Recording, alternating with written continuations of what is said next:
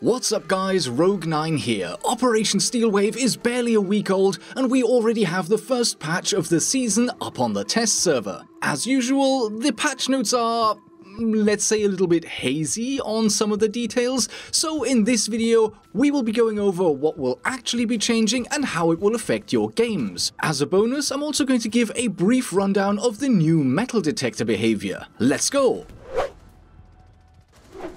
First up, let's maybe get straight to the fixed metal detectors that can be found on several maps in Rainbow Six Siege. This change is already live on PC and consoles, and since I didn't cover it in my last patch update video, I thought it would be a good opportunity to show off the change here. If you already know all about this, use the chapters in the video to jump forward to the next topic. The patch notes tell us that the metal detectors will now play a shorter 3-second alarm before stopping, only one alarm can be played at a time, and that there is no longer a cooldown on the alarm trigger. And while the first bullet point is straightforward enough, I find that the latter two are a bit misleading to say the least, so let me just break down a really simple before and after.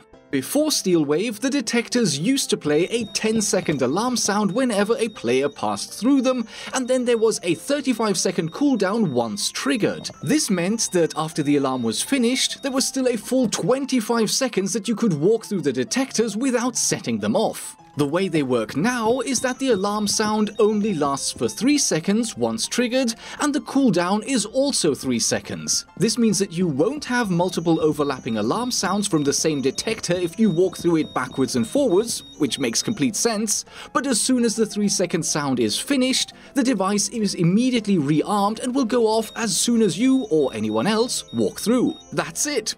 No more, no less. The suggestion in the second bullet point that only one alarm can go off at a time is completely nonsense. Different alarms throughout the map can be triggered at the same time completely independently. It's just that you can't trigger the same one again and again for overlapping alarm sounds.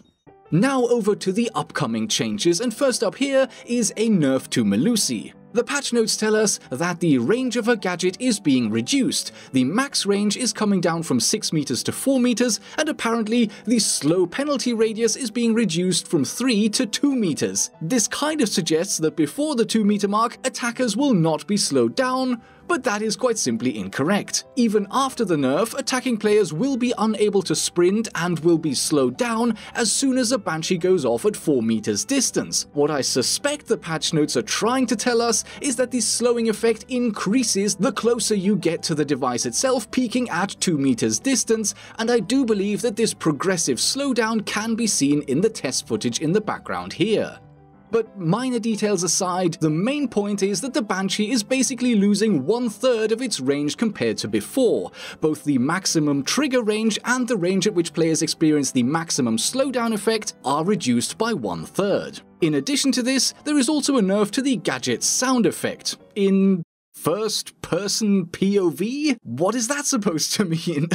Rainbow Six is a first-person shooter. All sound is always in first-person POV. There is no third-person POV, unless for some bizarre reason the spectator cam still gets full sound. But that makes absolutely no sense whatsoever. Imagine a Pro League broadcast and the spectator cam is totally and completely deafened by Banshees all of the time. No. I just don't know what this first-person POV comment is supposed to mean. Again though, the ever-enduring mysteries of the Rainbow Six patch notes aside, the main takeaway here is that the Banshee will be quite a bit quieter. Here is a comparison of the before and after.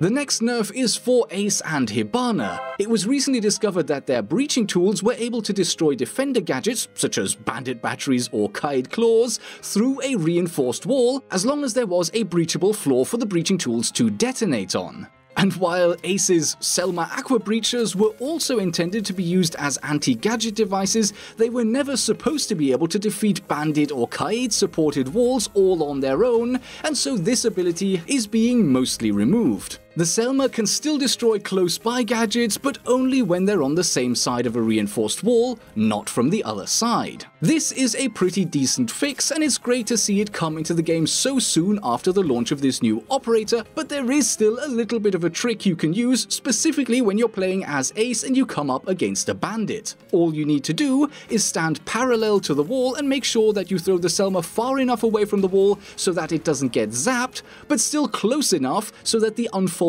arms will still reach the wall. When the Selma detonates, this can and will leave a decent-sized breach at the bottom of the wall, which will then allow you to shoot the batteries on the other side as well as deny any further tricking. So even after the patch, the Ace trick does still work to a degree, and you can still defeat a bandited wall all on your own.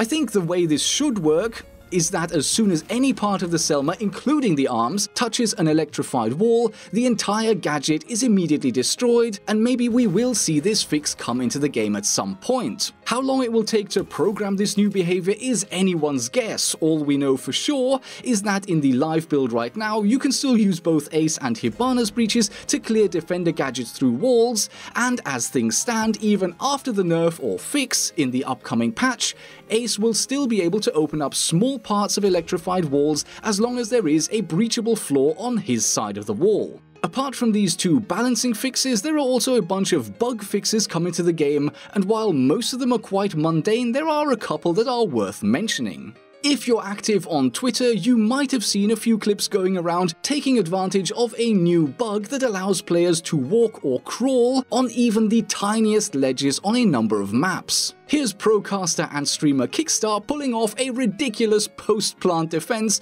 on Top Floor Cafe. General boost.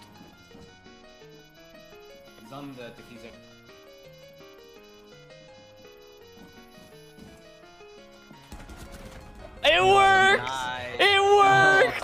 I can't. I can't fucking believe it! Oh shit! Oh my god, dude! And the clip that originally made this glitch public was this outrageous Assassin's Creed style parkour trick shared by the one and only Coconut Bra. With the new patch on the test server, this trick, glitch or whatever you want to call it, has been removed on all maps. See an example test of the canal ledge here. As fun and inventive as the strats that came with this glitch could be, I think it's great to see the devs react quickly to patch this out, because some of the possibilities on various maps are absolutely broken. Another bug that is getting fixed is that in the live build right now, Melusi's Banshees have a much larger bulletproof hitbox than the actual size of the gadget, and some clever players had already found some sneaky spots where you could use the see-through cover to get sightlines on your opponents while staying 100% untouchable. This is also being fixed in the next patch, and the new hitbox of the Banshees will be much more accurate, and so the opportunity to use this invisible hitbox for cover will soon also be a thing of the past. Nicely done, Ubisoft. And that's it. Short and sweetish for once. Many thanks for watching, I hope you enjoyed the video, and I will see you in the next episode.